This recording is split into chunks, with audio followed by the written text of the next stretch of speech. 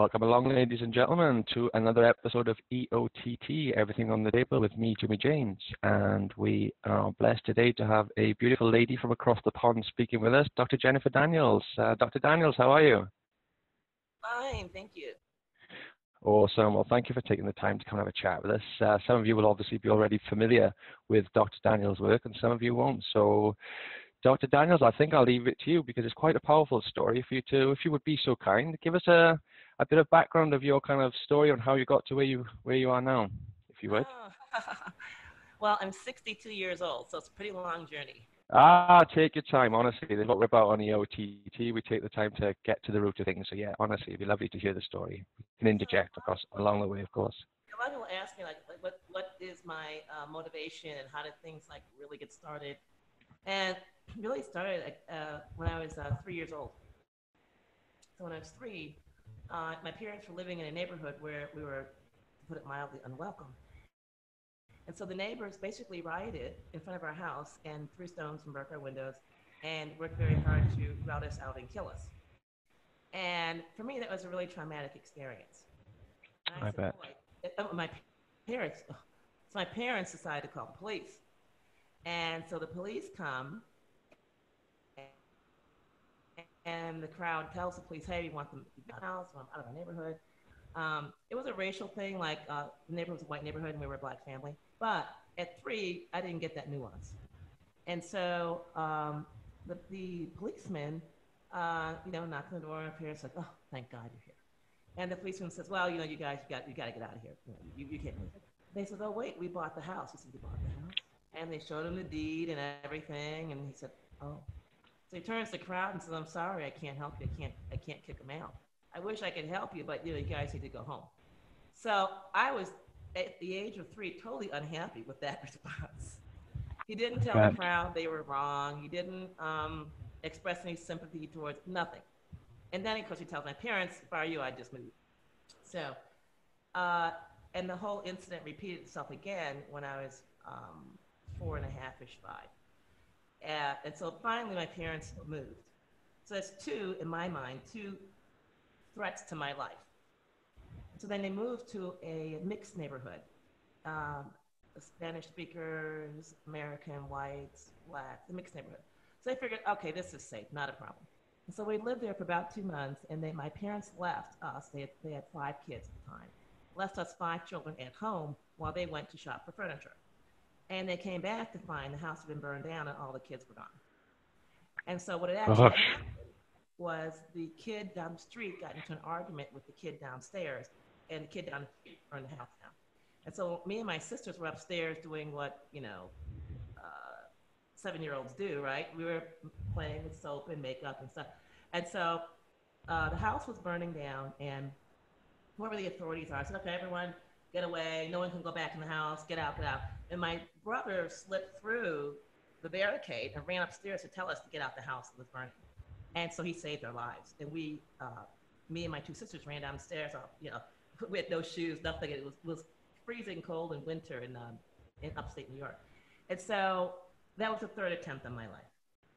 And not to go into all the attempts, but there were a few more. So I made up my mind that this was like really a bad feeling. And I would never do such a thing. So I made myself a promise that I would never, ever kill another person. I just was not going to kill people, and I wasn't going to harm people. In fact, I'm going to be a doctor and help people. And then also I decided that people were killing me, nothing personal. I mean, no one even knew my name. I just happened to be there. I said, oh, I need to get famous, and famous for helping people, and then no one will want to harm me. This is my 3 to 7 to 10 to 18-year-old mind. And so when I was 18, I escaped a lynching. And that was even after the civil rights movement. And so I thought, hey, life is pretty, it's dangerous out here. So the important thing to understand is I made a promise to myself that I was not going to kill people. That I just was not signing up for that. And then I did really well in school. I was accepted to Harvard. I was pre-med, did very well with that. And when it became obvious to me that I was going to get into medical school, it was like a shoo-in because my grades were so good and everything. I went to the famous library at Harvard, Widener Library, to research how doctors help people, how they help people get better, how they help people live longer, because I wanted to be an outstanding doctor.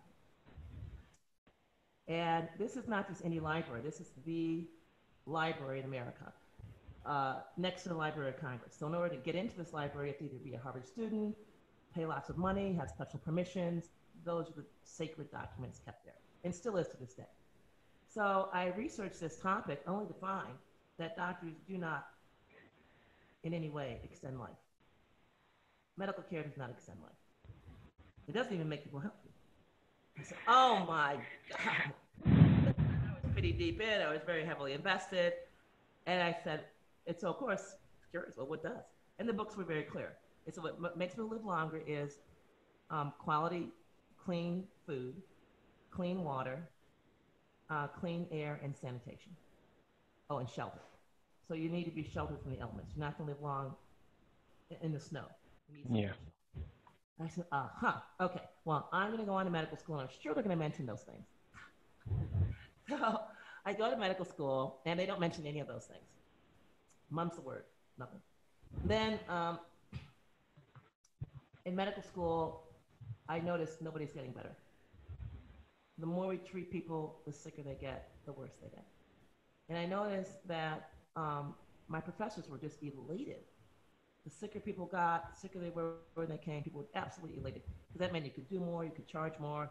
I'm like, whoa, this is not, this is not the, not what I was interested in. I'm trying to help folks get better. So my big goal is to go back to the neighborhood I grew up in, which is, so my parents decided it was safer to live in the inner city ghetto with drugs, prostitution, and crime than to live in the middle-class white suburb. So that's what happened. So I grew up most of my childhood in the ghetto. And actually it's pretty safe, not a problem. No attempts on my life in the ghetto, it was just fine. So I decided I would return to the ghetto, get everybody healthy so they could work harder and have a better quality of life. That was, again, my naive child vision. And so I'm going to medical school, and at the end of each semester, it's looking pretty dismal. And so I go to the dean of students, and I say, hey, dean, I'm going back to the inner city ghetto to help people get better. And if I bring them this kind of stuff that's making them sicker, they're gonna kill me. You know, I'll be in danger. They don't believe in malpractice. This ain't illegal stuff over there. They handle stuff on the spot. He says, oh, well, next semester, they're gonna teach you all the cures. I said, okay. At the end of the next semester, no cures. Go back to the dean. We have the same conversation. So every semester we have this conversation. Finally, in my fourth year, we had this conversation. He says, you know, I think maybe you should, maybe don't go back to the ghetto. Maybe practice someplace else. Like, what are you saying?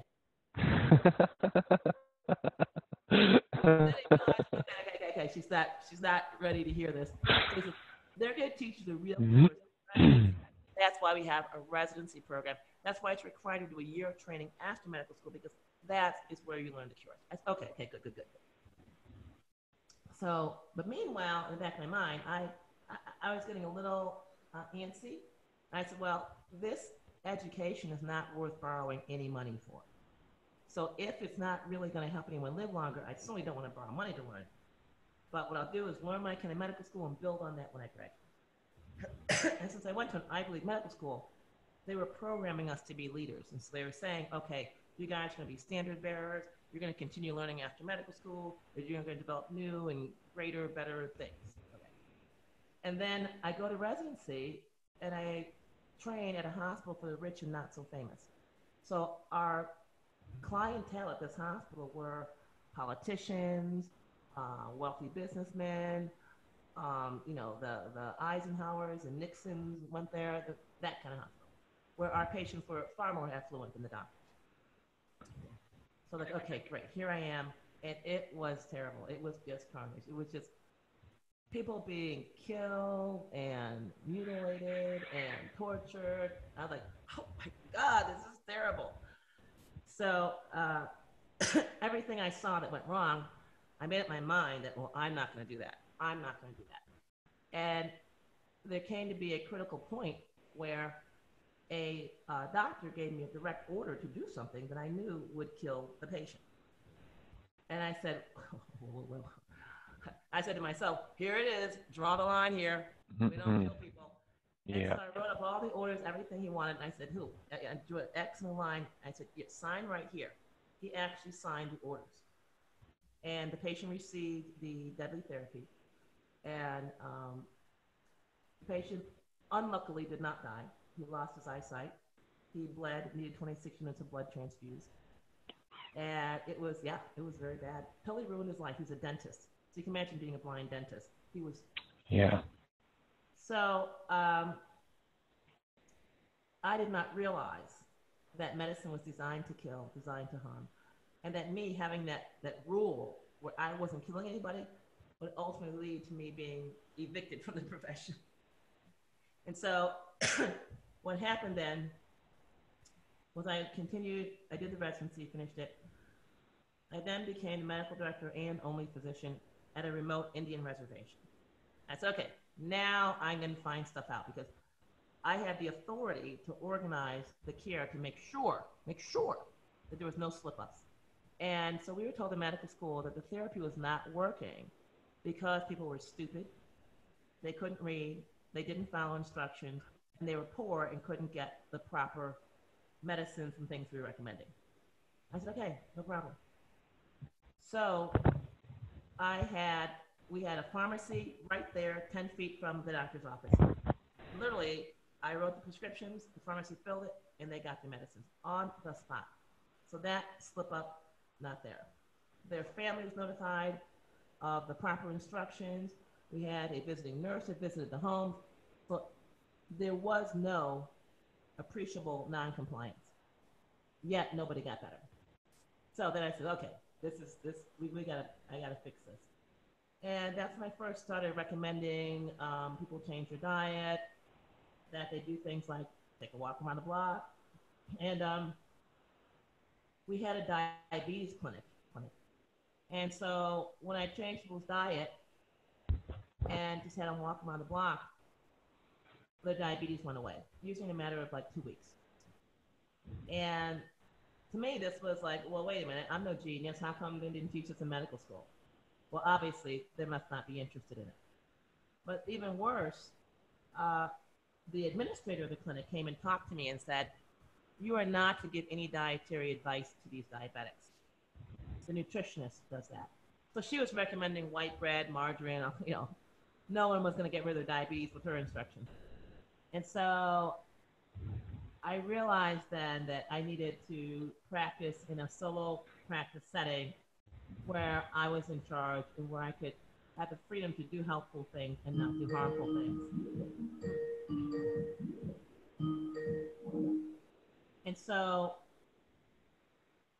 I returned to Syracuse, New York, purchased a city block in the ghetto.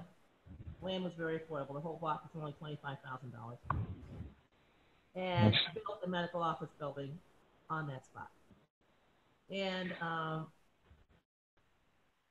started practicing medicine.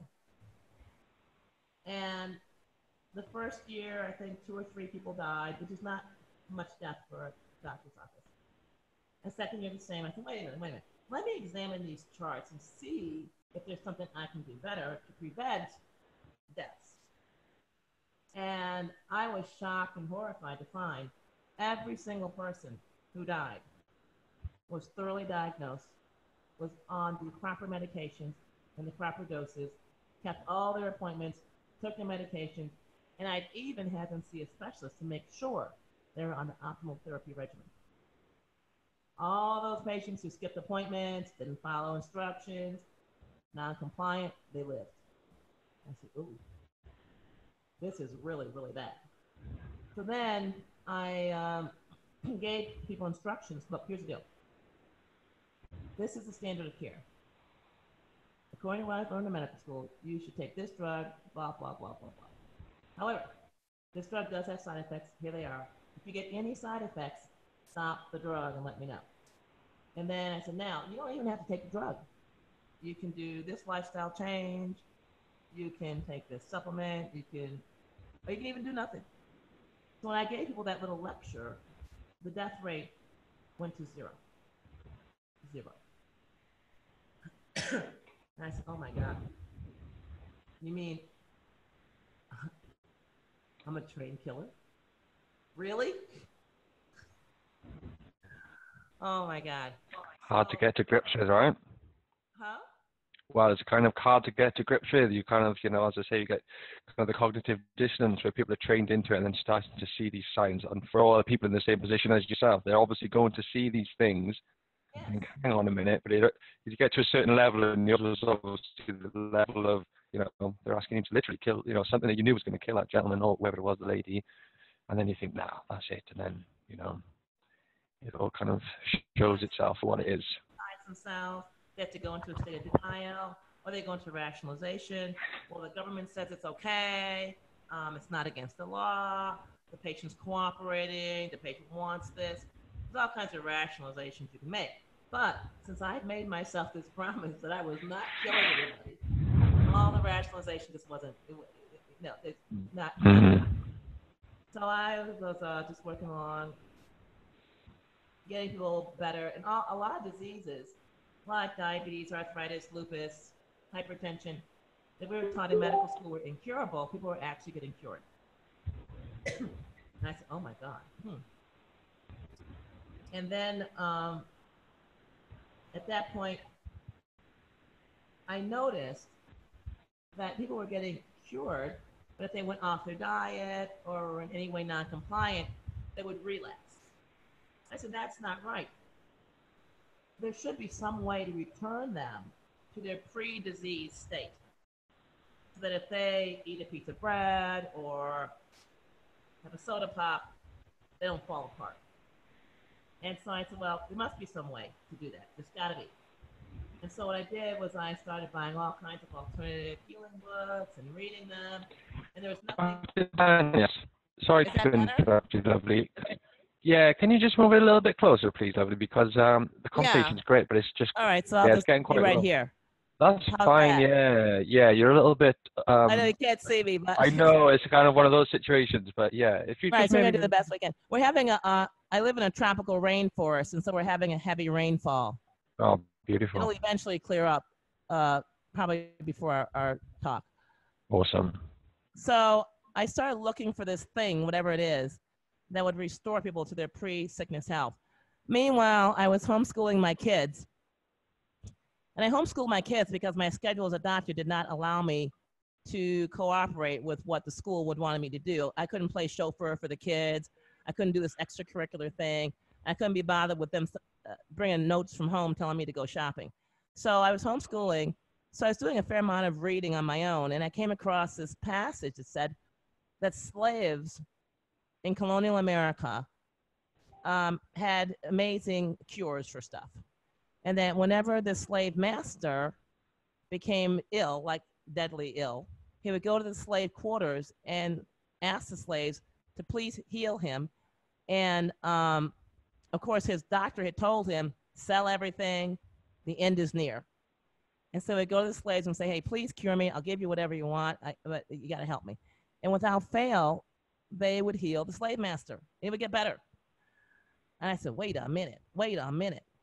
That sounds like what I'm looking for, whatever that thing is. I said, wait a minute. If slaves had it, it had to be cheap. It sure couldn't need refrigeration because they didn't have access to that. And it had to be easily stored and all around us. All around us. In fact, probably it's somewhere today where I could get at it easily. I said, well, I don't know what that is. So I continued to read and research, and I didn't find anything that fit that bill. And then I said, wait, I have a medical practice full of people descended from slaves. And so at the end of every visit, I would ask my patients if there was something that their parents or grandparents used that was cheap and cured everything.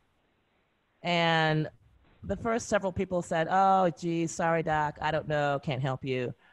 And then one guy just fell out laughing. He said, oh my God, it's that turpentine and sugar. Oh no, I thought I'd left that behind. And so I said, well, what about turpentine and sugar? He said, well, whenever anybody was sick, grandma came running. She came running with that bottle. She had turpentine and sugar. Nobody ever wanted to be sick. So they had no malingering problem. I said, well, did it work? He said, yeah, it worked. But no one wanted turpentine sugar. I said, okay. I said, well, your grandmother, oh, God, she must be dead now. She was 45 years old. He said, no, she's alive. Really? Kicking on strong. She must be in a nursing home. He said, no, she lives in her own house. I said, really? Assisted living? No, she cleans her own house and cooks her own food. I said, well, how old is she? He said, she's 92. Nice. Oh, my God. 92 years old, uses turpentine and sugar, and is cleaning her own house and cooking her own food. I said, well, I'm going to try it. I said, well, how much turpentine? He said, I don't know. How much sugar? He said, I don't know. How often? He said, well, I only took it when I had to, and they made me. And now I'm grown, and I got health insurance. That's why I come see you, so I don't want to take no turpentine sugar. I said, oh. But I went to the hardware store and got some turpentine. And I went to the grocery store and got some sugar cubes and started experimenting. And then the rest of the story is in the document. But once I took it, and I felt perfectly fine, and I got to feeling even better. I said, whoa, this is amazing. And then I had my mother try it, who had had chronic pain for 20 years, and her pain went away. Then I had my sister-in-law try it, and just everyone had miraculous effects from it. And I said, wow, well, I'm going to start offering it to the patients who have serious, incurable diseases. It worked for them, and then I started using it for less and less serious things. And the last straw was when a patient came to me, he was tired, he was drinking a lot, he was pissing a lot. And I checked his blood sugar in the office, it was like 476. And I said, hey, look, here's what you do. And I didn't recommend turpentine, but I'll just change his diet. And in 1 week, his blood sugar is down to 136. So, no hospitalization, no drugs, nothing. And he says, well, I'm going on a trip to the Bahamas. You think that'd be okay? I said, well, yeah. If you can just, no alcohol. And, stick to your diet. It should be fine. And so he comes back from his trip to the Bahamas and goes out to dinner on a Friday night. And from dinner, Friday night, goes straight to the emergency room where his blood sugar is 400 or 500 or something. And so it turns out over time, someone else who went to the Bahamas with him submitted photographs showing that he had over 60 alcoholic drinks in the 1 week. And so, of course, what do you think? And I didn't recommend it. But the state used that as an entree to taking my license away. But a side note, if I had given him the standard of care, which would have been insulin, he would have died in the Bahamas because that amount of alcohol plus insulin is deadly. So, because I drew the line at killing, my license was taken away. That would be the bad news. The good news is I ultimately left the United States. I was financially wiped out, depleted, with legal fees and having to support myself and the children for those years as well. And so I came to Panama, started over. I had already taped a CD about turpentine and was trying to sell it with no luck at all. And I met this online marketer, and he's like, wow, this is amazing. And so he did a marketing campaign for it, and just a PDF, nothing else, PDF, sold $35,000 in 1 week. And I said, wow, people are interested. And even more so, people started using it and getting effects and benefits. It is the internet, so the document was stolen and plastered all over the internet everywhere. And so that was the whole beginning that was a whole nother beginning. Meanwhile, while I was practicing medicine, I developed vitality capsules, which help people poop. So I had noticed that I could put a person on the best diet, have them do everything right, and if they were not pooping, they would not get better. And so people told me, Dr. Daniels, you come up with a pill, I can take the poop, I will take it. And I said, okay. So I got to work on that, developed vitality capsules. People took it, they pooped, they were happy. I was grinding and mixing the herbs in my kitchen, and my son was packing the capsules in the dining room. And now we have a company that does all of that. So once the Candida Cleaner, which is the name of the document talking about turpentine, was released, people became more aware of vitality capsules, and they started using it. And now, things are fine. I managed to dig out of my debt rut of basically $260,000. I dug out of that, paid off all my debts. And, now I'm living happily in the rainforest, in the jungle. Nice. Beautiful. What is in the, whilst it's on my mind and I don't forget, what is the ingredients, if you're allowed to share, unless it's one of those secret recipes, but I imagine you'll be able to tell me what kind of herbs and whatever you use in there. I'm sure it's not secret. Yeah, so the big deal with the vitality capsule is that they work by improving circulation. So toxins that never even got to the liver are now brought to the liver. And then they work by cleaning out the bile ducts. And in many people, the bile ducts stay clogged. So even though they poop, the bile ducts are clogged, so the toxins are never released. And then the third thing it does is it clears out the small intestine as well as the large intestine. And so the ingredients in the extra strength, which is the version that I originally released, is garlic. So garlic enhances the circulation and brings the toxins to the liver. Garlic also repels parasites. They don't want to stay around. And then there's ginger. Ginger reduces inflammation by increasing circulation, again, bringing toxins to the liver. And it also helps with the intestines to receive the bile better. And then there's aloe. I use a special aloe, Cape aloe, which only grows in South Africa, one place in the world. And it helps with creating bowel movements, but also strengthening the intestines. It improves gastritis, ulcers, and it really helps greatly with healing. And then there's senna in there, which also is a laxative. However, it aids in emptying the small intestine as well as the large intestine. And its effects, though, are balanced by ginger. And so it has a limited concentration, so it's effective, but it's gentle. Then there's Cascara sagrada, which does the heavy lifting, as well as barberry. Both of these move the bile through the bile ducts.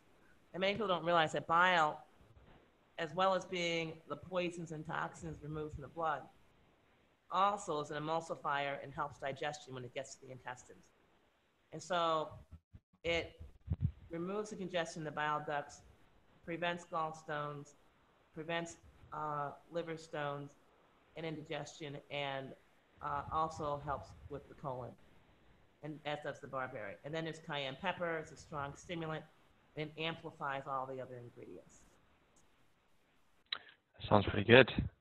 And how long have you been making this one for? Since 1995. 95. That's quite a way. And what, if I may ask, how much of a loyal kind of customer base have you built up to show the the efficacy of the capsules? Thousands of people. Yeah. Awesome.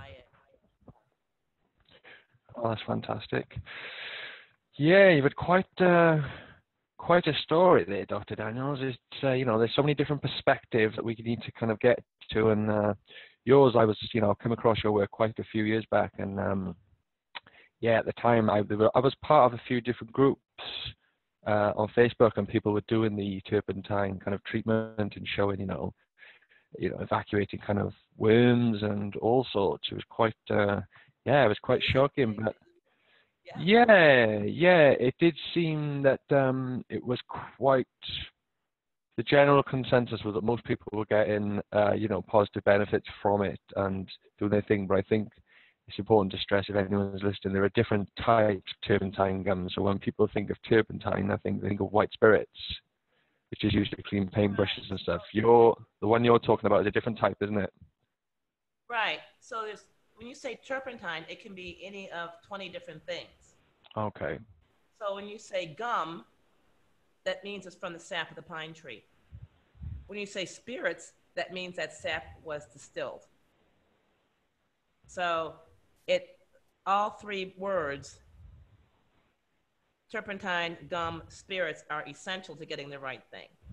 Yeah, it's very important because you will know all about it if you do the wrong one. Yeah, the wrong one won't work.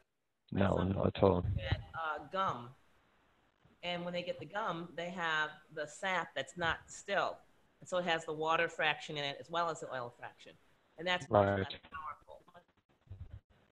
And some people will want to use the actual gum, the resin or the pitch. That is very, very harsh.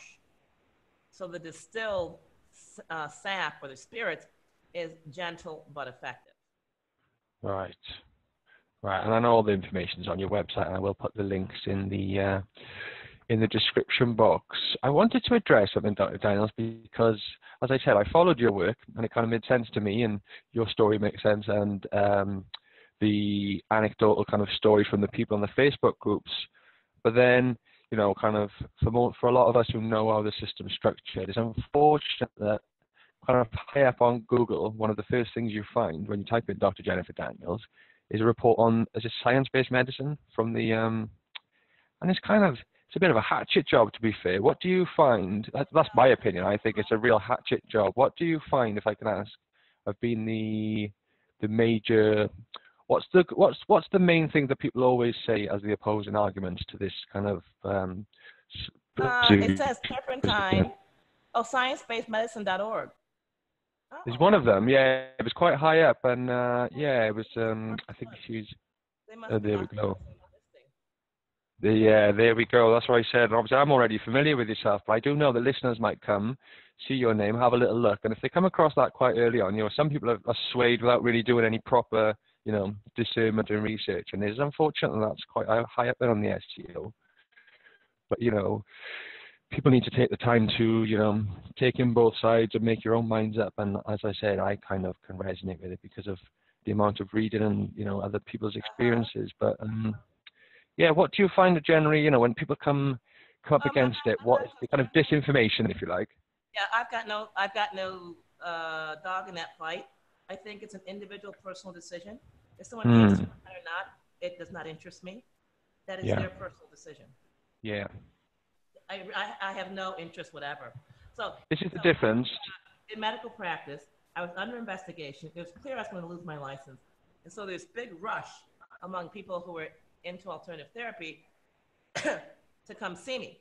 This one lady, she was sick. Things were going terribly. Her life was falling apart. She couldn't even function as a housewife. She couldn't be helpful to her kids. Everything was just bad. She couldn't even carry the laundry up the steps. Nothing. She was totally helpless, useless, and worthless. Okay, got that. So her husband brings her to me, and I tell him about turpentine. And she says, oh, you're going to have to convince me. I said, oh, no, that's your job. My job is to tell you the truth as far as I know it. If you need convincing, good luck.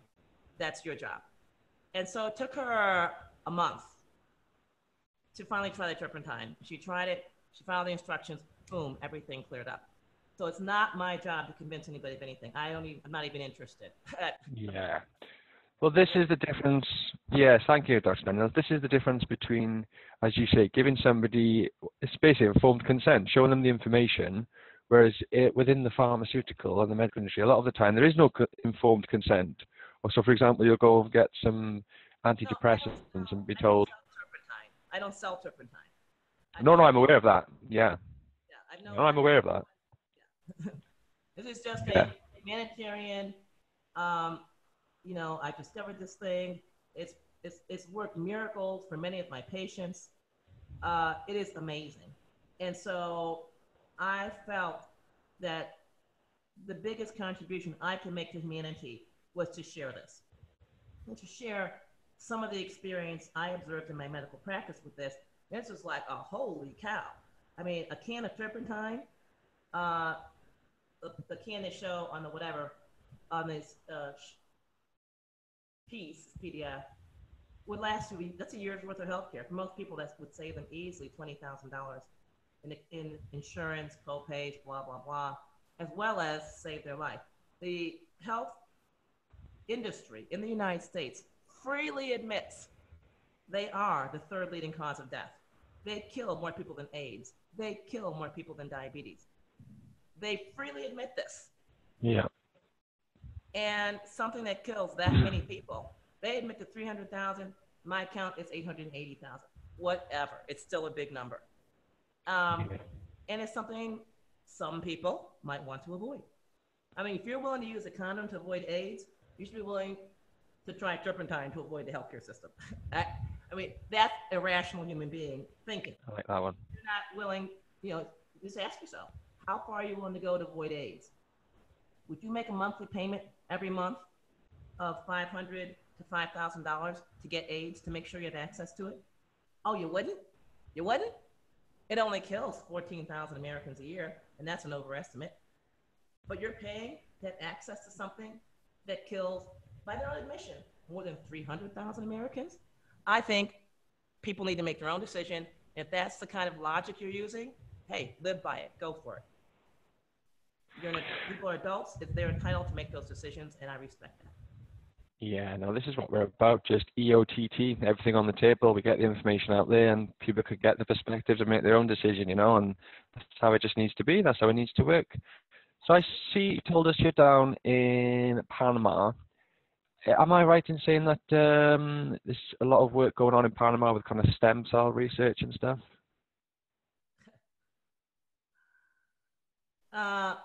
I think it's accurate to say there's a lot going on in Panama with stem cell implementation. Right. They're administering stem cells. Yeah.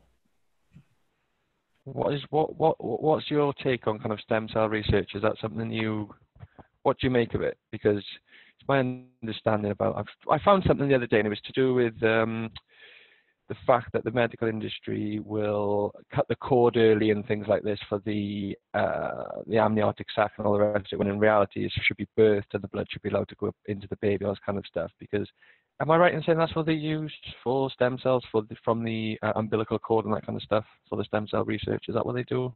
Or is that not really your kind of field of interest? More nefarious than that. There is a test in the United States called amniocentesis. All right, you know what that is? Lady's pregnant, she's got amniotic fluid in there, and you suck up the fluid. If you do that, then you're going to kill 1/2 of 1% of all babies who are submitted to that procedure. Okay, so that's a kill rate of 10 per 1,000. 50, see, 1% is 1. And that'll be 10 per 1,000. So 5 per 1,000. 5 per 1,000 are killed just by getting amniocentesis. That liquid is where the stem cells come. Now, infant mortality in the United States is only 6 per 1,000. So just this procedure doubles infant mortality.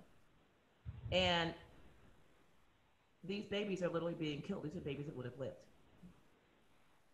had their mother not had amniocentesis. But, so basically, it's a form of cannibalism, just to be blunt about it. Yeah, no, be as blunt as you like. That's what we're about. We need to get this information out. And inserting them into other living people. So you might as well just cook those kids up and serve them for dinner. They're dead, and their tissues are being put into other people. All right, so stem cells are a form of cannibalism. If they use your stem cells, it's auto-cannibalism. That would be like you cutting off your finger, cooking it up, and eating it. All right. Mm-hmm. So whether you're in favor of cannibalism or not, it's up to you. No judgment. I even looked up to see if cannibalism was illegal in the United States. It is not. Just saying. Okay. So we're dealing with basically cannibalism here. The next question is this cannibalism beneficial to the recipient? Obviously, it's not beneficial to the donor, right? Solve that one. Standard. So there's been a lot of stem cell research done in the United States. And you look at the stem cell research, none of it proves that. Some of it says stem cells are effective for different things. Let's put that aside. The vast body of the research shows stem cell therapy is totally ineffective. All right. let's look at the studies showing it is effective. Those studies have been recalled due to fraud. And I found that out indirectly when I was investigating research fraud. So I looked at research fraud, and there's a lot of it, ongoing, yeah. And then I said, well, what was the research that they falsified? What were they doing research on? Stem cells, stem cells, stem cells, stem cells, stem cells. Well, was anyone locked up? No, no one arrested. Was anyone fined? No, no one penalized. So, in a nutshell, there's absolutely no research supporting stem cell therapy that has survived the inspection for fraud. Okay. So we're dealing with a method that has absolutely no scientific support. All right. This has not escaped the notice of the FDA and the medical industrial complex. So what happened, though, the problem is this. The medical industrial complex oversold stem cells. So when I was in medical school, we were taught about what a stem cell was. It's this one cell that could become anything you want. I'm talking about magic, right? And it could grow an eyeball, grow this, grow that, and stay tuned, more research coming. Okay, got that. And back then, the only stem cells that were believed to be effective were the ones from the amniotic fluid, the amniotic material. Now they said, oh wait. There's stem cells in the muscles. There's stem cells in the joints. There's stem cells everywhere. So you got to ask the question. If the stem cells are already there, why hasn't the person's body healed itself? Right? Mm-hmm. That's not reasonable. The stem cells are laying around. Why aren't they getting to work? And so it turns out that the stem cells are not functioning, not because the individual is old, but because the individual is malnourished. The stem cells are literally like a bunch of workmen on the work site. Yes, boss. Yes, boss. We'll build what you want, boss. Yes, yes, yes. And they got no board feet, no conduit pipe, no cement blocks, nothing to work with. And they're sitting there saying, hey, boss, you give us something to work with, we'll build you what you want. That's the situation. Take that situation and bring in more workers, it's not going to get anything built. And that's where we are. So I had a friend here, and I don't have a car, and I don't drive, by the way. So she drove me to the next town, hour away, to pick up stuff that I've been needing. I keep a list. At the end of the month or 2 months or whenever I can catch a ride, I go to town. So I was really grateful for her giving me the ride to town. So on the ride to town, she says, I'm going to get stem cells. I'm going to get stem cells for my back pain. It's killing me. My back is killing me. It's been hurting me for I don't know how many years, blah, blah, blah. I'm going to get stem cells. What do you think about stem cells? I said, well, I try not to. She says, well, what do you mean? I said, just what I said. Don't think about it. She said, well, what should I do with my back? I said, I tell you what. I'm going to tell you to eat something. And if you eat something and your back pain goes away, then stem cells are a bunch of bullshit. What do you think? This sounds fair enough to me. So yeah, it'll save you $5,000, $10,000, $20,000. Right? Sound good? I told her what to eat. She ate it. Back pain gone. I said, okay, stem cell bullshit. She said, okay. There you go. That's my position. That's where I stand. There we go. I appreciate that. Thank you, Dr. Daniels. Yeah. And yeah, because I said I don't really know much about it, and I was looking. I've been recently introduced to a lovely fella. Stuff written about it is so friggin' vague. That's why you don't know much about it. Yeah. It's not that you're stupid. It's not that you haven't looked. Because This is it. for a while, I would just like, okay, let me check into stem cells. Let me just check into stem cells. And I'm reading this stuff, and it's like you can't get your hand on it, And finally I said, stop the presses, hold everything, put all of the matters aside. I am going to investigate. I'm going to sit here, and I'm going to read at least 100 articles on stem cells. And I only want the good stuff. I don't want to hear no bad news. And there are no studies showing it works. Wow, this is very telling, isn't it? Yes, indeed. Would you be kind enough to talk to me a little bit about your understanding of immunotherapy, like GC math? Ditto. Or did it not come? Ditto. Okay. Yeah, ditto. I'll just ditto. So it's all. Here's the problem. You've got a kid, we're talking autism, right? Kid's autistic. He's got a brain. The brain's not working. Let's be really blunt about this. The brain's not working. If you have a toaster and it's not working, what do? What would you do? Your toaster's not working. Buy a new one. You'd Change the fuse usually, or buy a new one. Yeah. Buy a new one. That sounds reasonable. What else might you do? I'm not sure. You might fix it. Oh, right, of course. Go and get some spare parts and fix it, right? Of course. All right. So people are overthinking this autism thing. Okay. The kid's friggin' brain has been damaged. Let's just use mental retardation, can we please, instead of autism? Yeah, I know. A lot of hate mail. That's okay. We delete those, not a problem. But the kid's mentally retarded. His brain is damaged. You got to fix it. The same way you fix your friggin' toaster. You need some spare parts. Or replace it. It's like you replace your toaster. It's just that complicated. And GCMAF doesn't do any of those. That's, again, straightforward, plain talk. And I've had a lot of GCMAF failures contact me because they got GCMAF for this or for that. So what's the answer? What's the answer? How do you fix or repair a damaged brain? Right? Another unpopular answer, but that's okay. Not a popularity contest. You eat pig brain or cow brain. And guess what? Boom, IQ soars. So I'm using it now to reverse Alzheimer's, forgetfulness. People are literally as sharp as tack.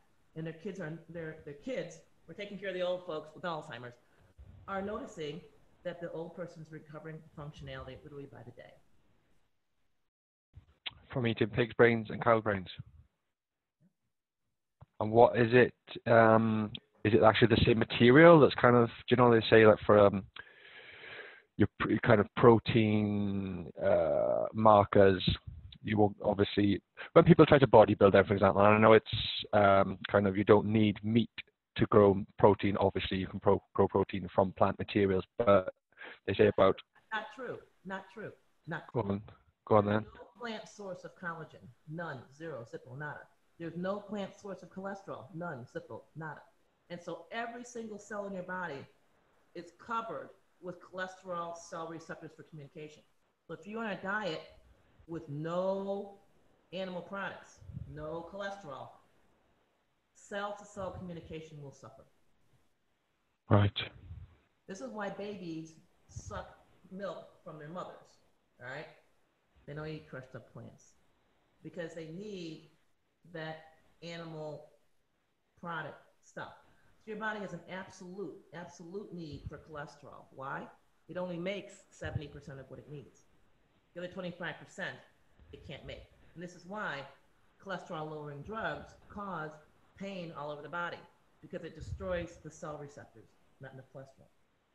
That's why taking cholesterol medicine accelerates and creates Alzheimer's. It's not enough cholesterol for the brain. So your body now is rationing the cholesterol. Okay, not a little less for you, a little less for you. All right, well, what's the minimum we got to do here to keep things going? So if you've got somebody who's stupid, Alzheimer's, autism, mental retardation, a vegan, vegetarian, whole food, plant-based diet will help clear out the dead, damaged, unneeded, crappy brain tissue. But then you need to come back in with the pig or cow brain to rebuild it. So you want to maybe go vegan for a week, cow brain. Vegan for a week, cow brain. Vegan for a week, cow brain. And you're going to build a new brain. People are going to be horrified by this, Dr. Daniels, the thought of eating cow and pig brain, but... Everything on the table. Yeah, of course, yeah, but no, I was about to follow... table, guess what? No, let me follow up. I was just about to say, this is your experience, you're seeing it on the ground, you know what I mean? I'm open to everything personally, you know, and I've always said, like, you know, I was vegan for like 4 years, and then when I was sectioned in 2017 or last year, I've had cheese, I've had a bit of dairy and all the rest of it. And I've more is now coming back around. So it was this big push, this big, you know, veganism agenda, this pushing. And as a result, then we've seen massive increases in commercialized, basically crap from the supermarkets and all the shops, processed stuff and all the rest of it. And what I'm coming to now is this starting to come out that you just need that balance. And you know, I've seen All about Avatar, I balance. think. All about balance. Yeah, I've seen Avatar. You know, factory farming is disgraceful. I've seen all the documentaries and they're just heartbreaking. But like, Exactly. there is, Our meat does not need to come from a factory farm. exactly, yeah, exactly. So can I ask what is your kind of diet, Dr. Daniels? You don't have to, you know, go into much detail, but what do you kind of tend to avoid? I was vegan for 26 years. And, well, doctor, why would you stop being vegan? I stopped being vegan because I couldn't friggin' remember my own name. No, it's my brain was actually dissolving. Actually, that did not get me to stop being vegan. What really got me to stop being vegan was I became bedridden. Could not get out of bed. Literally, the decision to get up and go to the bathroom was a monumental decision. Oh, I think I can hold it a little longer. Well, I don't really need to go now. Well, couldn't I put something by the bedside? And so when I found myself unable to get out of bed and debating what assistive aids I might want to use, I said, oh, there's a problem here. I said, well, if diet can heal, I must be on the wrong diet. And I was strict vegan, no dairy, no animal products. Everything was organic, and I cooked at home. So that was it. And I was bedridden. I said, well, it must be something missing from my diet. And I said, I wonder what could be missing from my vegan diet. I said, well, when I became vegan, I was eating flesh meats. And that made me sick, which is why I became vegetarian. And I have a dairy sensitivity, which is why I became vegan. So I needed to add something back to my diet that was not dairy and was not flesh meat. What would that be? So I started with eggs. And I got some energy when I ate 8 eggs a day. That's a lot of eggs. I said, must be something else missing. I said, okay. As a kid, I was extremely healthy, lots of energy, no problems. What did I eat as a kid that was not flesh meat? Answer, liver. I ate 1 piece of liver. Boom, up out of the bed, full energy. And so it was just an eye-opener for me. And I started exploring from then what animal meats or organs could cure what afflictions. So it turns out that steak stops urinary incontinence. Turns out that animal brain cures emotional problems, mental problems, IQ problems, and animal feet cure joint problems. What do you suppose it is that's within the feet that's actually doing that?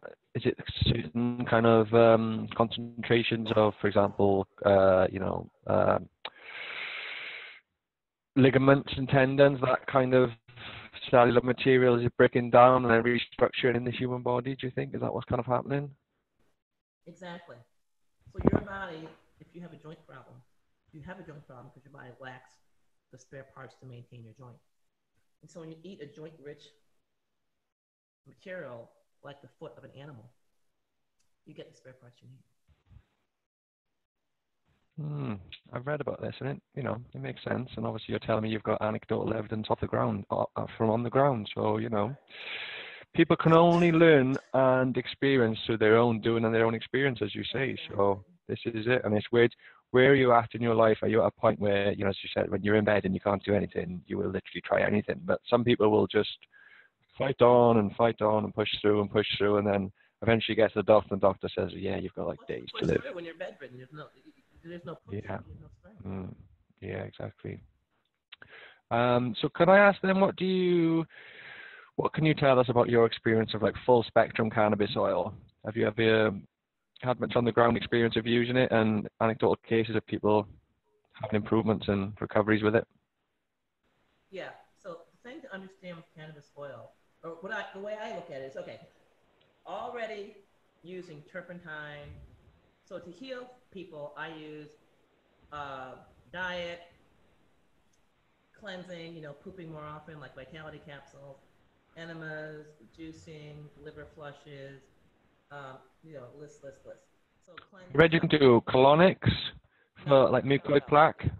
No? I'm not a fan. No. Okay. So Why not? Because the colon has 3 segments, ascending, transverse, descending. And when you do a colonic, you empty all 3 segments. Okay. However, your body intended to reabsorb enzymes for digestion and various nutrients in the first ascending and in the transverse section. So when you do a colonic, it's extremely depleting. It wipes out your digestive enzymes because your body can't recycle them like it intended to. Okay. So enemas, you're basically emptying out only the descending part of the colon and not even all of that. So it's more harmonious with your body. It lets your body reabsorb the nutrients it wants to reabsorb in the ascending and transverse colon. Awesome. Awesome. And going back to the cannabis, yeah, if you could. So I've not seen any addition cannabis has to offer over the other stuff. Okay. Does that mean it doesn't work? No. That means many people may choose to do that instead of. Right. So that's pretty much where its niche is. I've not found it to ever cure anything. What does that mean? That means once you start using it and it helps you, you pretty much use it for life. So it doesn't solve the underlying problem. It's the medical approach in a dressed up in a natural arena. Right. Yeah, because things like this, obviously, in the island of Great Britain, United Kingdom Corporation has got the show running. So things like this, you've got the Cancer Act, so you can't, advise people to prescribe these kind of alternative remedies at the moment. It is only kind of chemotherapy, which is supposedly localized, beneficial, but as an overall kind of look at chemotherapy, it does seem to be that it's not the ideal kind of treatment. There's so many other things you can use alternatively. Again, I think that people need to get out of their mind that the government has any role at all in their healing. They need to understand their healing is a matter between they, themselves, and their body. It is not for any external authority to dictate. So when you say the XYZ legal act, the government says blah, blah, blah, it's like, so what? Of course, I agree with you, yeah.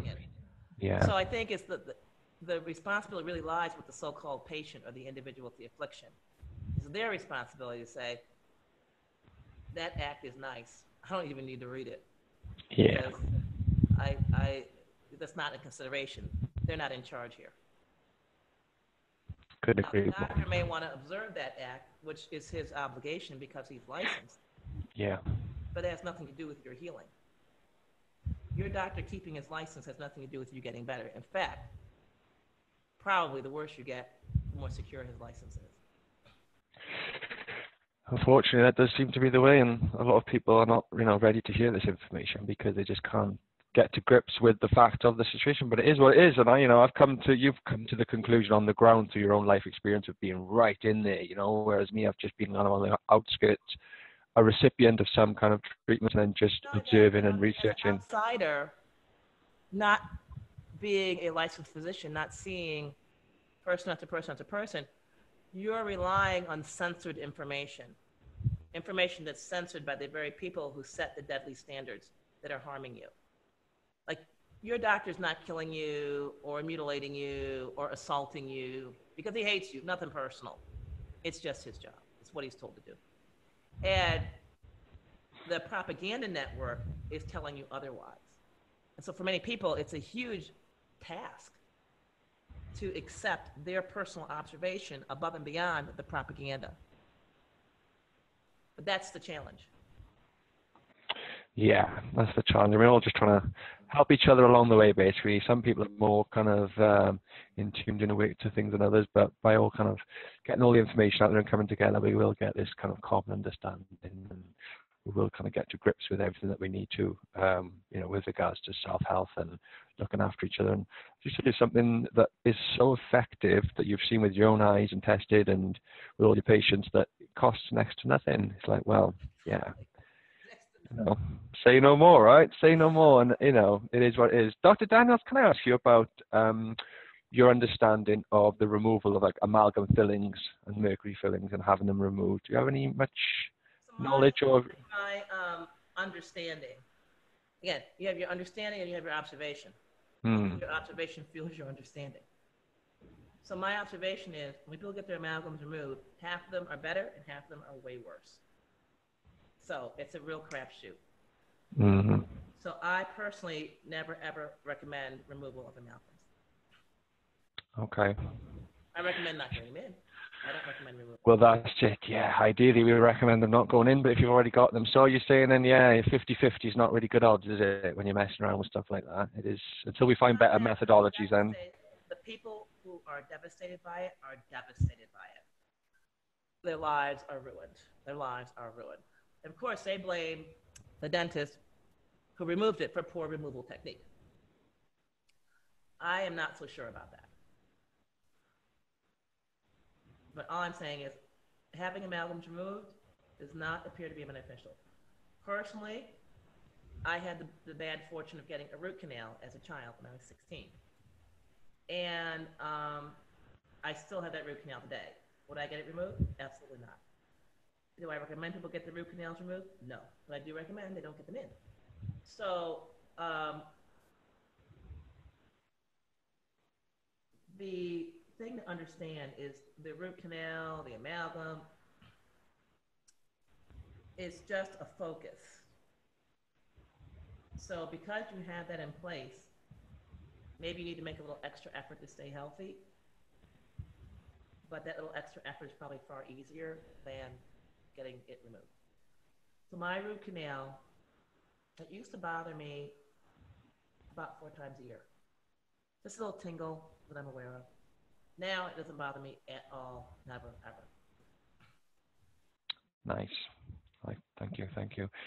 And yeah, it's been a lovely chat. Thank you very much. I think to round off before, was there anything you wanted to circle back to before I ask you my last question? I think the most important thing people need to realize about healing is the problem, the cause of the disease, and the solution is totally in their hands. And reliance on the modern day healthcare system is simply not supported by science or any objective measure.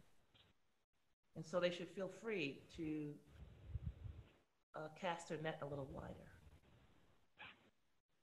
Thank you. No, I appreciate that. Yeah, I know. I'm seeing it on the ground. Lots of people are coming away from, mainstream and conventional and are looking for alternative. But there's so much, there's so much out there. I think that's what I'm trying to do. Just trying to get to the crux of it all, right? This is it. This is it. Thank you very much. I appreciate that. And so for people who would like to explore your work a little bit further, Dr. Daniels, where can they find your stuff? I know you do the podcast. Oh, yes. Well, they can go to vitalitycapsules.com and they can get their free report on the wonders of turpentine.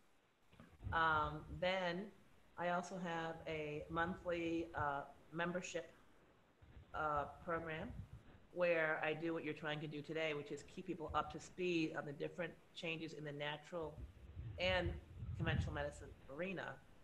Help people understand what is GCMAF, what is stem cells, and how would you accomplish those results that they promise using another less expensive, more convenient, more natural method. So then that's a monthly program. They can find out more about that at vitalitycapsules.com/heal-at-home.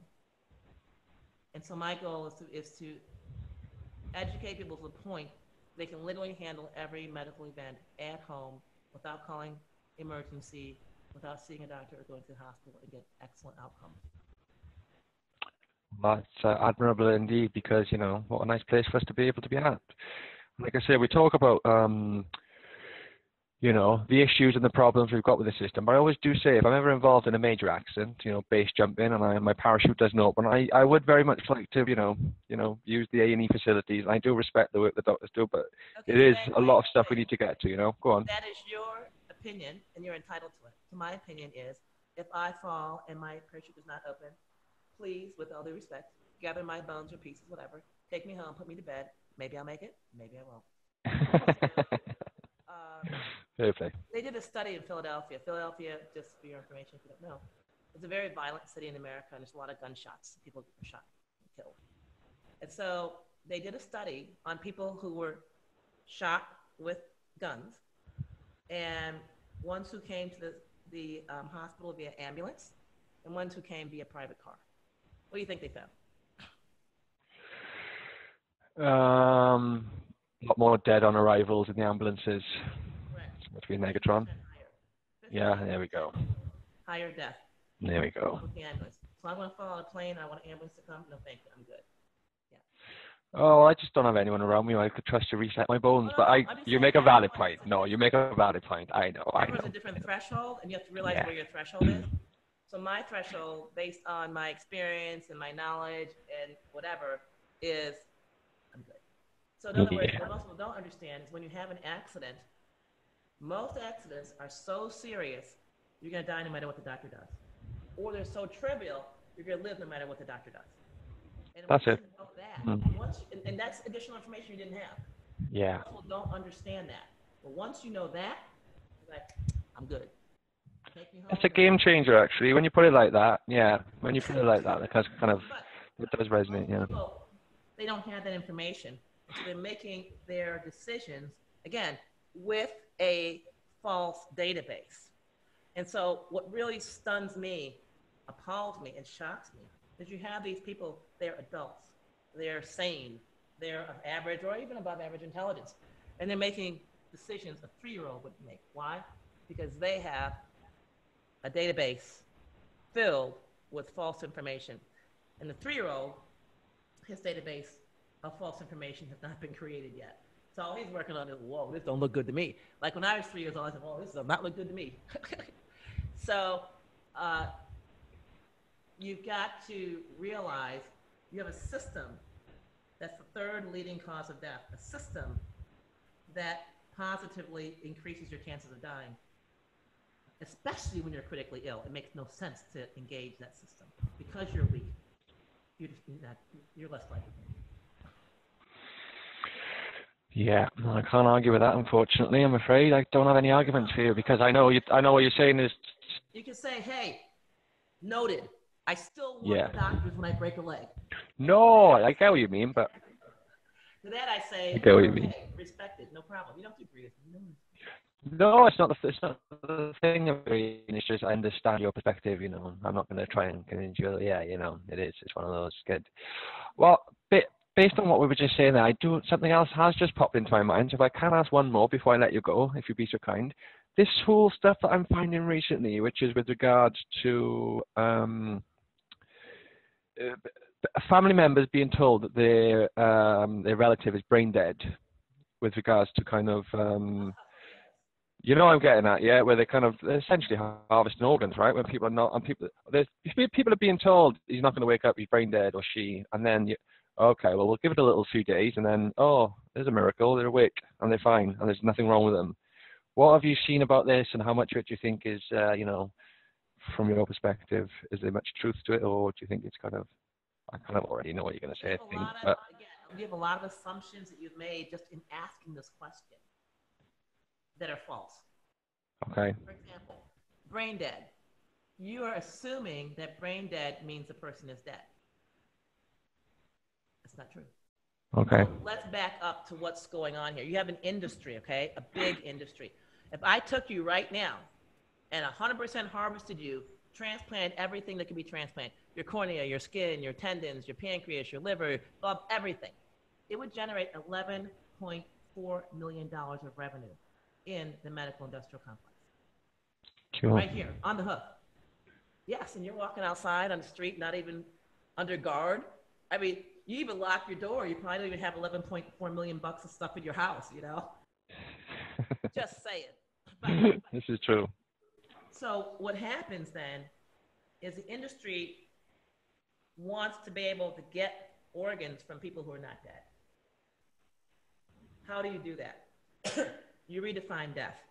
Okay, let's have this definition called brain dead. The person's still alive.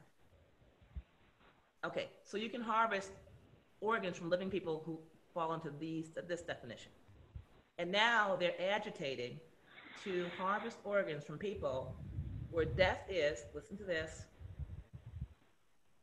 not inevitable, but imminent. You get that? Mm-hmm. Yeah. Let's put it real precisely for you.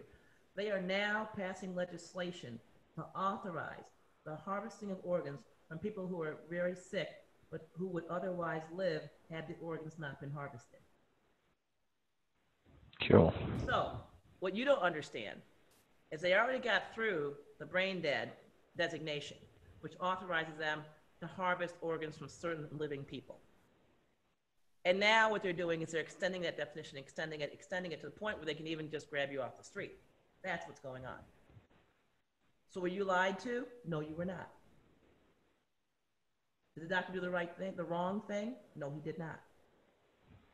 You, or your family, or whoever, did not understand the situation they were in. They did not understand that when you show up to the emergency room, you're saying, hey, take my organs. You want them? What you think? That's really what you're doing, a little audition there. Some people, they go for it. Me, I said, you know what? I don't need an emergency room. I'm good. No hospital. I'm good. In fact, I live in the jungle on the side of the mountain with the road so bad, the ambulance couldn't reach me. I'm good. I'm okay. But most people are not in touch with the reality of what's going on to have the confidence to make that kind of firm decision. And I wish I could sit here and tell you, oh, you know, well, I'm more intelligent than you are. No, it's not true. What is true is I've seen it from a different angle. I'm like, holy cow. I mean, even telling you my story, you'd almost say, well, geez, were you retarded? Why didn't you figure it out earlier? So how can I sit here and say that someone else is not intelligent? You know what I'm saying? Yeah, of course. But what I can do is try to share my insights so people can benefit from my experience and my perspective. And then they can go check it out. Check it out. Check it out. And I have a whole series of replays on my site at vitalitycapsules.com. And you go there, click replays, where I go over these types of examples. I even go over, the name of the show is If You Knew What You Were Worth. I mean, you're going to feel a little different walking down the street now knowing you're worth $11.4 million, right? Oh, yeah. I wonder if I've got anything that's spare, anything they can take I don't really need, you know? I'm joking. But yeah. No, they'll take it. They'll take it. They'll take it a lot, I know. They'll leave nothing behind. Well, Dr. Daniels, it's been lovely getting this narrative started, and hopefully we'll be able to catch up again real soon and kind of keep up to date with the latest findings, because every day is a school day, right? We're finding out new stuff all the time. Awesome, awesome. Well, I'll put all the links to your website and the podcast and stuff in the description box. And yes, thank you again, as I say, for taking the time and coming and sharing your life experience with us. Okay, you're welcome. You're welcome. Bye-bye. Awesome. Well, you take care of yourself. We'll speak with you soon. All the best.